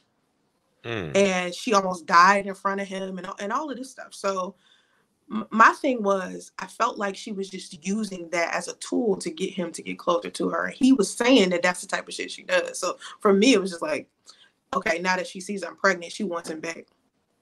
And I think that's when it started to get like different between us. And then the drama started. And then people on social media started to see, because we were posting content. So people on social media were starting to get into our business. And then that movement of men started whispering in his ear. So suddenly I have men contacting me telling me he dirty dick Rodney. He a guy that's sleeping around with a whole bunch of women, and I need to leave him and just put him on child support. Right. So they telling me this, you know, and I'm like, I'm not just going, nah, I can't. You are outsider. You don't know what's happening inside of our relationship. So they could get me to leave him. So they go to him. Try to get him to leave me. So she a hoe, that might not be your baby, such and such. So he's coming to me starting to say all of the things from that movement of men. He's starting to say the things that they say to me. Yeah. So I'm seeing a difference in this dude, and I'm just like, this dude is acting very different from how he would usually be. And I'm sorry. Go ahead. Then one day, this is what ended it all. I noticed a pattern to where we have like this amazing week, and things were going too well. Like it would be like we have 5 good days, and then suddenly he's pick an argument with me, and he was doing this, and I was like, why the fuck does this man keep doing this? He tried to leave like 3 times. He kept saying he needed space, and I was like, okay. Now I'm the type of woman, I'm like, you know, whatever. He would go and he would come back on his own, and he did that 3 times, and then one day he hit me up from work, and he's like, I got something to tell you. And I was like, okay, my mother over here yelling at my you hear my mama? No, I hear. Yelling at my son. My son, she chasing my son. Anyway, I don't know what he's doing. So he says to me, I don't want our baby. I don't know how I feel about you. What? And I think you should put our son up for adoption, and I want to get back with my ex. And I was just like, what about me? He was just basically like, what about you? And I was just like, did this nigga just turn into like a whole new dude? Like, who is this dude? Because the dude I know would never, what is this? And he was like, I'm just telling you how I feel. I was like, okay, well, fine. Just come get your things out of the host. Because by this time, I started paying for the whole, I started trying to find other ways to generate money. So I started asking for donations online. I was doing graphic design. So by this time, I needed stability because I was pregnant. I couldn't be sleeping in the back of a Ford Explorer. So by this time, I'm like paying for all of the hotel rooms myself. Because before he wasn't kicking into gear. His mind was on sleeping with women and women at his job. And he would come home from work talking to me about women from his job. And I kept saying, you should be thinking about how much money, extra money you need to be making so we can move somewhere. We about to have a baby and you over here talking to me about the women at your job. I don't hear about these goddamn women. I want you to tell me what your side hustle is so we can get out of these hotels. But he didn't do that. So I had to start kicking into gear. Mind you, I'm sick as hell. Remember, I'm pregnant. So I'm a first trimester. I'm sick as hell. And I'm doing graphic design and doing side hustles to pay for a hotel room by myself. So I'm asking for donations. He comes to get his stuff. He leaves. Next thing you know, my hotel room phone is ringing off the hook. He done told people where I'm at. The hotel lobby people knocking on the door. They knock on the door in the middle of me doing a live stream, telling me they heard I was gonna kill myself. Come to the door with a security person. What? Like a not a security person, 2 police officers and the security from the hotel. Like, we're knocking on your door because someone called us and told us that you just killed yourself on live stream. Huh? Yeah, this was the shit that was happening. And nobody knew where I was but him. So he's starting to make my life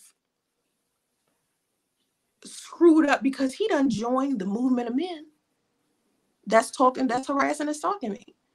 So that's crazy. So he telling them all types of stuff, and he teamed up with them. Now he done created a YouTube channel. On his YouTube channel is him talking all of this negative shit about me, posting all of our text messages. So now I got to respond to that stuff. So, and I'm doing this pregnant. So I'm getting on live streams. I'm asking for donations. I'm homeless. I'm in a hotel, homeless, asking for money, and I need food because I ain't got nowhere to go. I can't go back to the investment property that I used to live in. Excuse me. I'm about to cry. I'm sorry. The investment property that I used to live in, can't go back there. Wow. I can't step backward. I'm pregnant. So I raised $10,000 in crowdfunding, and I moved to California. And I ain't turned back since. So how old are you during this time, and how old are you, and how far along pregnant were you in your pregnancy at this time? My son was born in 2018. In November, I left Atlanta November 2017. Okay, so you had the baby out in California. I had the baby out in California. He's never met our son. He's never met your son. Never reached out, anything of the sort. Well, our families was trying to get us to, to get him to act right, because he's the only one that has been acting right. Eventually, he called me and said that he wanted me to pay child support. Like he wanted you to pay child. Not me. I'm sorry. He wanted to pay child support for me to put him on child support, right? Instead of me putting our son up for adoption. He got a better job now. He was unemployed last time I talked to him. He has a better job. No, I'm talking about at this time that he's talking about putting him on child support, because. No, back then he still had the $12 an hour. I'm not trying to laugh. I'm sorry. But listen, my daughter's 17, huh? Go ahead. I know. I was making $12 an hour when I was like in high school. Yeah. I think I was making 15 because I was working at a law firm. My daughter's 18. She said she would not go anywhere for less than $14 an hour. Yeah, I'm not messing with that. No. I wouldn't have done that. And this is my thing. A $12 an hour type nigga is easily swayed. A $12 an hour type Negro ain't the type of person that's gonna make decisions on their own. You know what I'm saying? They're gonna go with the wind every time. I ain't going to work for nobody for $12. But what I'm telling you, I put it in the. She was 38 during that time, right? Yeah, I was 38. I'm 42 now. He's 38. His estranged wife was 8 years older than us. Okay. And he didn't have a GED or a high school diploma, so he couldn't get something more than that. He could only afford something.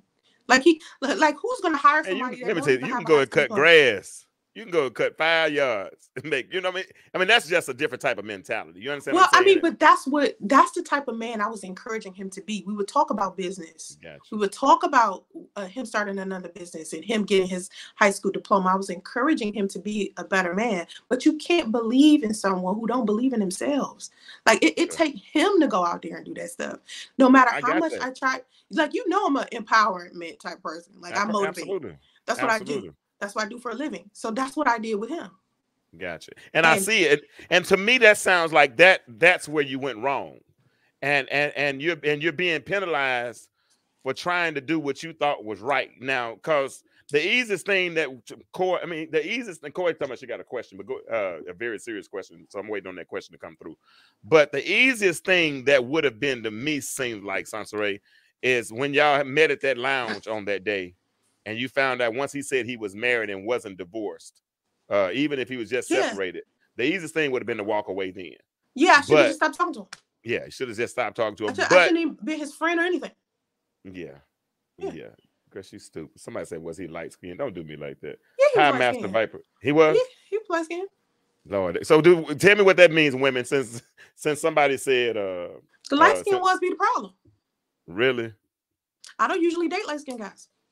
Wow. Let me tell you something. Every person, I think out of that one guy that I told you was like the ringleader from the male movement of men who hate black women, he was dark skinned. But every single man who has given me a problem online ever since then, who has screamed the loudest about me and spread the most lies and rumors, they were light skinned. Wow. All right, so let's talk about this because everything. I mean, this has been bad. People have empathized with you. You know, some of them.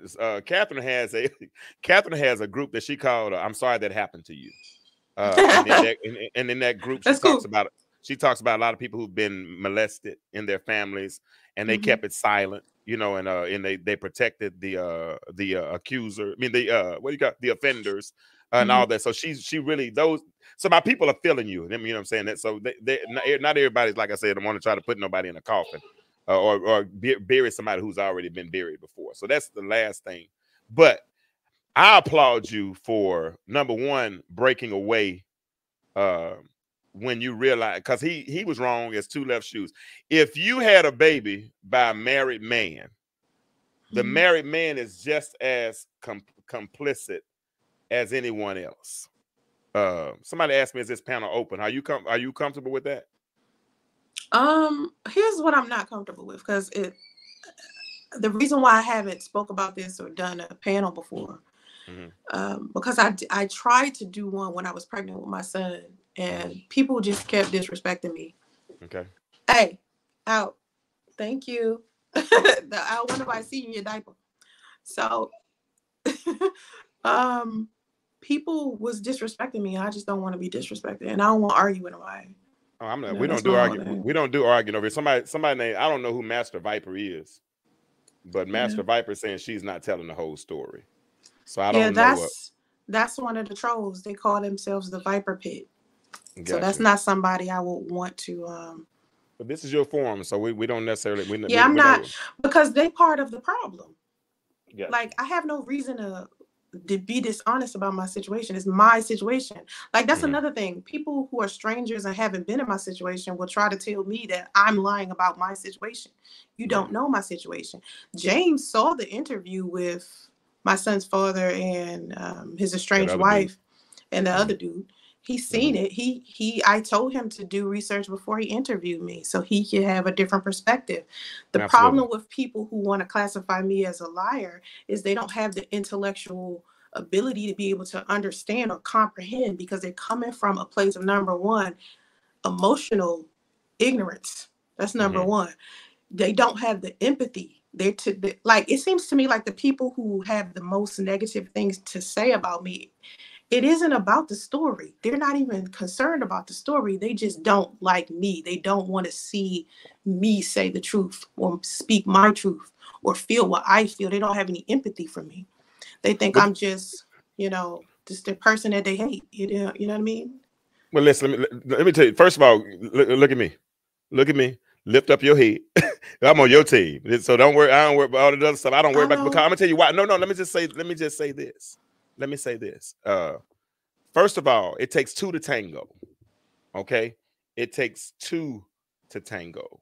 And if both people were complicit in that relationship, then that's all it is to me. And at the end of the day, a little boy was born. At the end of the day, 4 years later, you've moved to San Francisco. I mean, wherever you live. I don't know, I don't know, LA, Sacramento, wherever you told me, I forgot. But wherever you moved to, I just know it's in California, and it's 3 hours behind us. And at the end of the day, you're raising that baby. I could care less about, if I stay stuck in my past, I'll never get to my future. I would never get to my future if I stay stuck in the past. And I'm gonna tell you something, Master Viper. I don't know you very well, but it's a very vindictive person that sticks a knife in a dead body. And when she started off this show tonight, she said that I am part of the blame for the attack that has taken place on me on the internet. So to me, that's somebody falling on their own sword. Now, bro, if a bro, woman, man, whatever, I don't know what you are, but whatever it is, if you feel like you got to go and stick a knife in a dead body, you do that. You do that. If that makes you sleep at night, I'm going to bed tonight, and I'm gonna go to bed based on this conversation. Now, here's the powerful part to me, Soncerae. Guess what? After you slept in the back of a Ford, after you got left in a hotel room by a married dude, okay, that had a baby, because a married dude had a baby with a single woman. He's not the victim in this situation, in my opinion. Okay. So a married dude, nigga, if you can, sorry, bro, if you can't see it, like, yeah, I just said it. She just said she didn't fake her death. You just missed that. If you rewind the interview, you'll be able to see it a little bit more. But at the end of the day, and dead body is a metaphor. You got to be able to think beyond. That's why they call this the intellectual stew. You got to think the dead body was a metaphor. It wasn't a real dead body when I said that. So, but we're on a whole nother show right now. But Soncerae, keep your head up. Listen to me. You rebounded. You're in California. You're taking care of your son. You got your mom with you. You're doing well. Forget how many people you know died in what they were in. They couldn't bounce back. And you're still putting out, and you bounced back. You hear me, shout me? Listen to me, young lady. You bounce. Hold on, watch this. This is the easiest way to do this part right here, because I don't play that stuff. Here we go. Block user. I don't want to hear no more. Thank you very much. So now they're gonna be after me next. So we ain't gonna hear no more from him. That's done. You made it. You bounced back. It's your truth. It's your story. And that was my purpose in giving you an avenue to tell your story tonight. And I think my audience will agree with me that you've told your story the best you could. It is what it is. It's your truth. It's your truth. And go ahead. I just don't understand it. Like, here's what's bothering me about everybody that claims I'm lying about this story. It's not a good story. It's not like I'm lying about a story and I'm saying something amazing here. Yeah. Like I'm saying something terrible. So how am I lying about something that's, you know what I mean? This is what happened with us. It's proof of receipts everywhere. I just feel like people just want to pin me as this side chick mistress who had a baby, and they don't want to hold my son's father accountable. And I'm the only person holding him accountable for it. I will hold him accountable for it because we had so many conversations about having children. We had so many conversations about being married. We had so many conversations about them two no longer being married. We had, we planned a life together. Now, if he didn't want to be married, and he was just selling me a dream, he needs to be held accountable for that. And y'all don't have to do that. I'm going to do it. Okay. It was my mistake. I chose him. I did it. So it's up to me to just be like, dude, you at some point, he going to have to face the consequences of him having a son. He may not met his son yet, but one day, karma, that's how karma works. One day he going to have to face it. And I don't know how that's gonna go for him. Well, one thing about karma is karma does what it's gonna do on its own. We don't manipulate karma. We don't set a GPS for karma. We don't send karma. Karma got, But at the end of the day, I gotta tell you, first of all, thank you, Karen. Catherine. Catherine said I'm proud of her. Melinda said Catherine Yancey. Period. No one can tell her to give my testimony. Believe or don't. That's on them. That's their problem. So everybody said, listen, some of them said they don't agree with your decisions. They say that, but you've already said that. Yeah, you've already. So that's what I'm saying. If a person has committed suicide, why are you gonna stick a knife in a dead body? I have a problem with that. And I don't have because they can come for me. I'm here. My name is James. I got big feet. Please, that means y'all just give me more followers. So I ain't got no problem with that. I need some more followers. But when you get over here, I'm gonna teach you anyway. I promise you, I'm gonna teach you. Cause I'm gonna keep you. I ain't got you. I'm gonna teach you. Cause that's what my job is to do. My grandma and them used to sing this little song called "This Little Light of Mine." I'm gonna let it shine, and this is my way of letting my light shine on this type of interview. So you hear me, young lady, and hear me well. You hear me well. First of all, I'm proud of you. If nobody has told you that, I'm gonna tell you that I'm proud of you because you have rebounded. Number two, I'm gonna tell you this. I resonate with your message. I appreciate what you're telling young women. I think you should continue to tell them. I think you should be open enough, in which you are, and receptive to the to when universe comes and it helps you correct something that you said in the past. Correct it and move forward, because guess what? Life is constantly lending lessons. We just got to consider the clues. But a lot of times we don't consider the clues, right? We don't consider the clues because we get caught up, and you let that person get you real emotional real fast. But this is your truth, and you've lived it, and it's because your truth. It was. I just want everybody to understand that I don't want any woman to ever experience the level of pain and anguish I went through. I had to go to counseling for this. I had to get a therapist for this. This was not an easy process to bounce back. There was a time where I wasn't eating. There was a time where I didn't care what I looked like. I gained weight, like 80 pounds. Okay? This was not an easy process. So you guys don't understand how many women contact me that's in that situation. Oh, yeah. And they have no clue of how they got in it. So I'm trying to stop the ball from rolling downhill before it even get to the bottom. I'm trying to tell them now. So I admit it was a poor decision. I take accountability for that. I don't know what else everybody wants me to do to smooth it out. That's what I want you to explain to me, James. That's what I want you to do. Can I teach you something? Sure. Yes. Will you apply it to your life? Yes, I will. I promise. Okay. I'm gonna teach you something that helped me.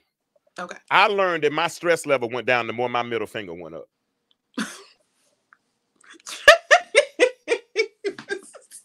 Okay. But everybody tells me that. You know that, right? That's everybody. Right? My stress level went down when the more my middle finger went up. All right. So what I want you to do when we get off this live tonight is I want you to go in the mirror. And I had to do this at a car dealership one time. I was consulting at a car dealership in Longview, Texas. And this guy hadn't sold cars, and he was broke. He wasn't making no money. We were in the back talking. And I said, "Give me your phone." I said, "Put up your middle finger." And he did this. I said, "No, mean it." Then that joker did it again. I said, "Do it again." Then he did it. And all of a sudden he's bit his lip. He like, but for the rest of the week, he sold like 5 more cars in like 3 days. Wow. You know what I'm saying? Because it comes to a certain point, Lord forgive me, because whoever's, y'all might want to call me, but it comes to a certain point, you just got to say, fuck it. I agree. And when you get to the point where you just say, F, I'm sorry, Lord forgive me, my children might be listening, because I really don't cuss like that. But you just got to come to a point where you say, and I'm serious when I mean this. Yeah. Get your certified life coaching self in the mirror before the night is over with, and you stand in front of that mirror, you give yourself some affirmations and tell you, first of all, forgive yourself and mean it. Listen to me. Okay. Don't let me talk right now. This is your interview, but let me talk. Don't just listen. First of all, forgive yourself. You got to do that. Second of all, once you forgive yourself, put the middle fingers up and sit there and mean it. But it's not at you. It's at your past. It's at every hater. It's at everyone that's tried to destroy you. It's at everyone that took the ammunition that you gave them to put in that gun and they tried to shoot you with it. But guess what? Those bullets don't work no more because you mean it. You've forgiven yourself. Do you forgive yourself? I'm working on that. Okay. So now I'm going to help you. Forgive yourself. It ain't working on it no more. I'm doing it. No, I'm doing it. Guess what? You did it. The baby's because can y'all help me, please? In that, I need some people. I need some people in the chat who will agree with me. I'm going a whole nother level spiritually right now. Everybody in this chat that agrees with me, I need you all to pray that Soncerae can feel the forgiveness that she needs. I made a mistake. I'm about to block somebody else because they're getting on my nerves, and I will block y'all's asses left. And I'm gonna put you in your timeout because I want to talk to you later. Bye. Yeah. You can't block everybody. I'm not. I just put them in timeout. I'm not. This is my channel. I ain't got but 240 followers nowhere, so I'm good. I ain't got but 240 some followers. But I don't get no more followers. I'm fine. I'm real good with. So Melinda says she's agreement with for your forgiveness. Catherine said you can only be responsible for you. Everybody's not your responsibility. You can't make people be right, Soncerae. You can't make people do right. Is your son financially taken care of? Yes. That's all that matters. But I just feel so bad for him. I feel so bad for him. That's a choice. That's not your choice. That's not his choice. And guess what? At 22, you see, this is the thing right here. Because you didn't have your father in your life, now you want to make your son's father be a part of his life. It's not happening. Oh, look no, what happened. No, hold on. Yeah, but look what happened when you finally found your father. Oh, yeah. That wasn't a good. Yeah, so you don't know. So it might be a good thing. Because, I mean, $12 an hour ain't very ambitious. I don't want no ambitious man around in my church. You understand what I'm saying? That nigga's a $12 an hour type nigga. You might not want that nigga around. He might be. I mean, I don't know. I just Mike, you want mites and butts and your C's and whatever. Keep on making excuses. You 4 years later down the road, Soncerae. I know. All that confidence that comes behind all those videos and how, because you articulate so well and you get it out there. Thank you. But thank you. I don't see a hypocrite when I hear you talk. I see a person that has lived those experiences. Now, now feel them and mean it and put that into practice. And I promise you, when you forgive yourself, everything else will come together. Everything else will come together. Well, how am I supposed to do that? Like, how do I do that? Somebody who can help her.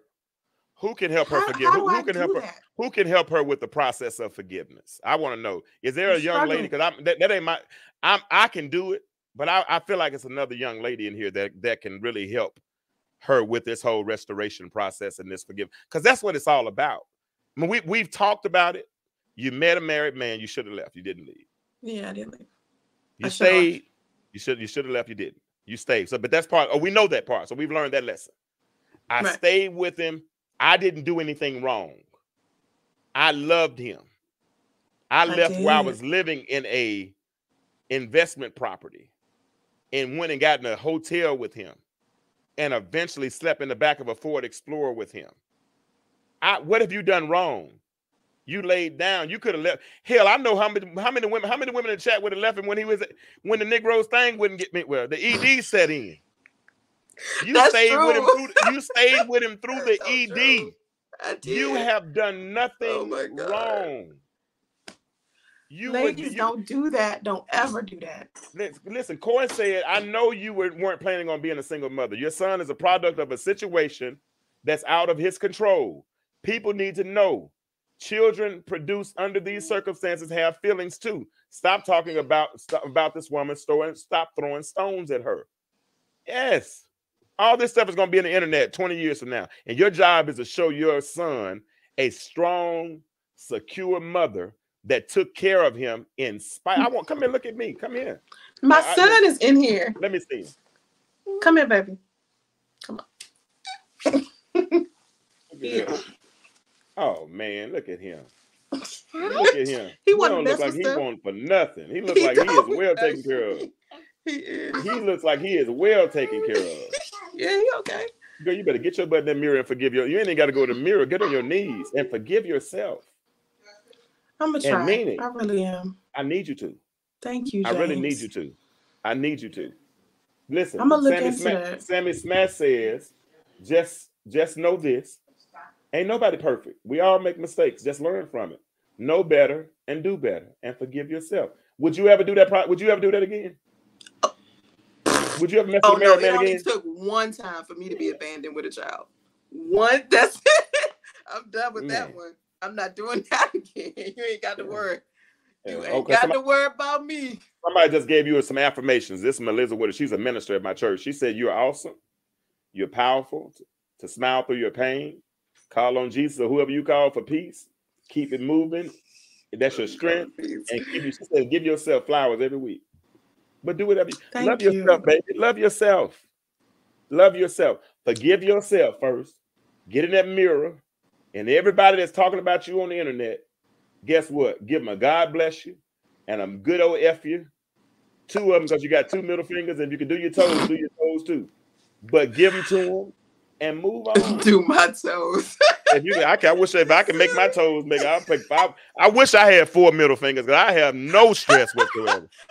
But I ain't got but 2 middle fingers. I ain't got but 2 hands. Well, thank you. I'm gonna try. Well, I'm gonna do it. I'm going to do this. Warren, It's a process. Warren, won't you inbox me? Because since you know so much about her truth, since you know so much about her truth, why don't you inbox me? But don't do it on my show right now. Don't disrespect my show. I'm saying that as a man partner. Don't disrespect my show anymore. If you got something you want to say to me, there's a private box. You can inbox me. I'm always open for that. And I appreciate you. I love it. Well, I told you they was gonna do it, James. Yeah, I know. I told you. And I told you, what did I tell you? And when you said that, what did I tell you? Because you conversations are dialogue. You said something, and I said something back. What I say? You basically said I got this. There you go. So I'm not gonna do. I ain't gonna block you like I blocked the other 2 Negroes that got on my nerves tonight because you said no problem. I respect that. But if you want to have a conversation, hit me up. No, you're not. But you're changing the direction of the conversation. If you would like to inbox me, we can do a whole different show. But I personally don't run around handling other people's truths. That's between them. God, hey, listen. There's a scripture that says, "Let the wheat and the tare grow together," and God said He'll do the dividing. So if it's something that's not true, He'll handle that. Yeah. I ain't tell you I've been preaching for 28 years. I ain't tell you that part that I sound correct. Yeah. Yes, I'm real with this. Y'all don't know. I don't play this guy. I might not ever be a social media sensation, but I'm on the side of right. And that's what I am. And you know what? I ain't gonna lie. I've been in that situation that you're talking about. The same situation that you're going through and that you've lived through. I've been through that situation. So well, let me just say this. Let me just say this before I go. Okay. There is nothing anyone can tell you about me that I haven't already said about myself. So what's the problem with forgiving yourself then? I've already exposed myself. I don't know why that's so hard. It's just difficult. That no one can tell you something about me that I haven't already said. Gotcha. So if somebody's coming to anybody telling you what my truth is to them and their perspective, that's some lie that they told themselves or their way of trying to twist something. So I just want everybody to gather up as much information as you can before you make sound judgment about who I am as a person. Find out who I am from me, not everybody else's perspective of who I am.